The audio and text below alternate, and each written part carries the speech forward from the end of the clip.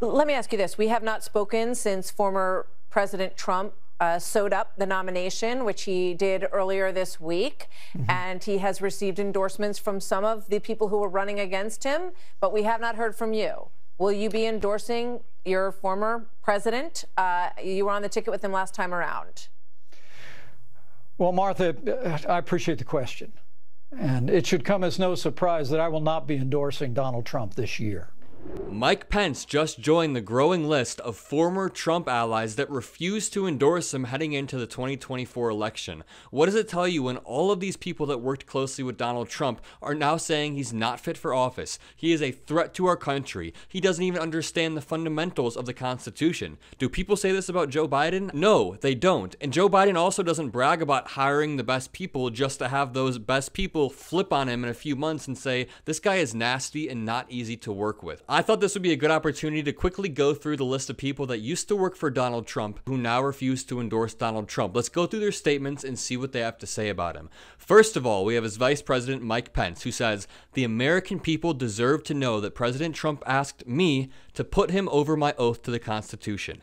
Anybody who puts himself over the Constitution should never be president of the United States. During my presidential campaign, I made it clear that there were profound differences between me and President Trump on a range of issues. And not just our difference on my constitutional duties that I exercised on January the 6th. I mean, did you catch Pence's speech? No. Are you a fan of Mike Pence? No. Why not? Because he was with Donald Trump, and I think he's unloyal. You think he's unloyal to Donald Trump? Yeah. In what way? I think he's just, now that he's away, he's bad-mouthing. You know, why didn't he do something while he was in there? Well, what Donald Trump wanted him to do was overturn the results of a Democratic election. And he keeps saying over there he put the Constitution over Trump. So don't you think that's a smart thing to do? Wouldn't you prioritize the Constitution over Trump? Yes, I would. The Constitution comes first. So when Trump asked Pence to override the results of the election, he was wrong. Trump was wrong? I believe so, yes. Interesting. So you can understand why he's bad-mouthing him now. He's trying to set the precedent that Trump isn't someone who should be in office. That's right, yeah. Interesting.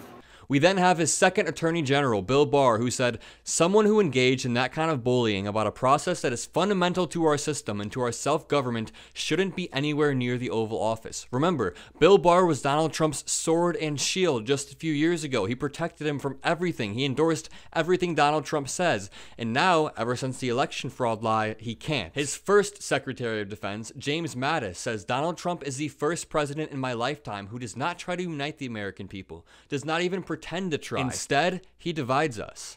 His second Secretary of Defense, Mark Esper, I think he's unfit for office. He put himself before the country. His actions are all about him and not about the country. And then, of course, I believe he has integrity and character issues as well. Take a look at this clip of Mark Esper describing the fascistic turn Donald Trump took during his last months in office. You know, eventually it culminated, the long break, simmering break between he and myself in June of 2020 when he wanted to deploy active duty troops on the street of Washington, D.C. and suggested actually that we shoot Americans in the street. So, I mean, that's kind of more what you'll see, this very hyper-aggressive behavior and this, willingness to flaunt norms and rules, if you will. Even General Mark Milley gave one of the most powerful statements, and let me play this clip for you. We are unique among the world's armies. We are unique among the world's militaries. We don't take an oath to a country. We don't take an oath to a tribe. We don't take an oath to a religion. We don't take an oath to a king or a queen or to a tyrant or a dictator. And we don't take an oath to a wannabe dictator. We don't take an oath to an individual. We take an oath to the Constitution, and we take an oath to the idea that is America, and we're willing to die to protect it. But we're not done. His first Secretary of State, Rex Tillerson, says Trump's understanding of global events, his understanding of global history, his understanding of U.S. history was really limited. It's really hard to have a conversation with someone who doesn't understand the concept for why we're talking about this. Surprise, surprise, Donald Trump is just dumb. I don't like to use that word a lot, but Joe Biden would run circles around him when it comes to foreign and domestic policy. We all know this. If you ask Trump and Biden about what's going on in Israel right now, Which one do you think would give a more complex answer?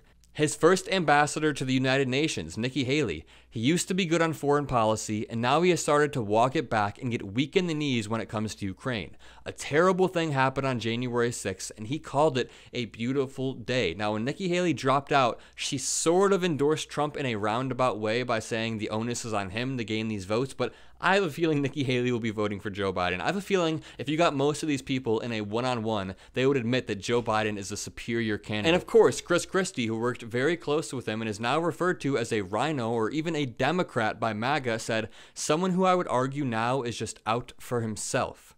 His second national security advisor, H.R. McMaster, we saw the absence of leadership, really anti-leadership, and what that can do to our country. His third national security advisor, John Bolton, I believe foreign leaders think he is a laughing fool. Remember when Angela Merkel came out saying that she just cannot converse with Donald Trump because he is nasty over the phone? We're just getting started with this list. His former acting chief of staff, Mick Mulvaney, who resigned as a U.S. Special Envoy to Ireland after January 6th, said, "I quit because I think he failed at being the president when we needed him the most."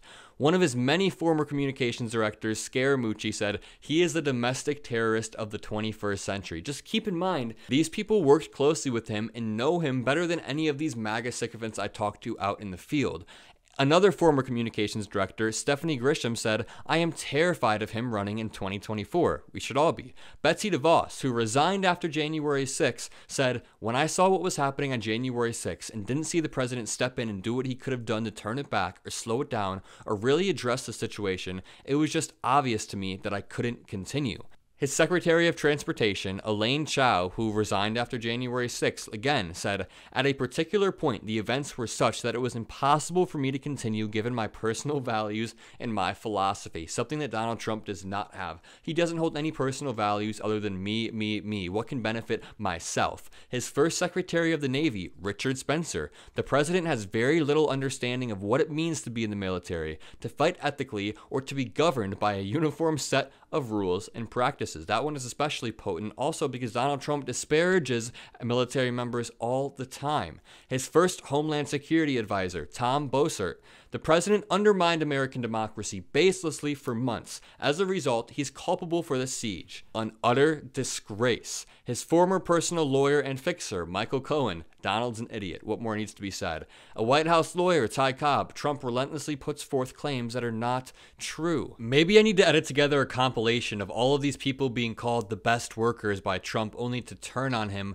months later. I think it's very indicative of how hard he is to work with, but also it tells you that Donald Trump will only be putting loyalists around him if he gets back into office. He understands that the mistake he made on January 6th was having someone like Milley and having someone like Mike Pence in his way. So if Donald Trump gets back into power, we won't be hearing people turn on him because he will make sure his new cabinet is airtight, or he'll at least try. He's pretty incompetent, but I have a feeling he knows who's loyal to him now. That's why Lara Trump is the head of the RNC. She will not back down whatsoever under any circumstances because they're family. My name is Adam Mockler. If you enjoyed the video, leave a like, comment a blue heart, and subscribe, and have a great day.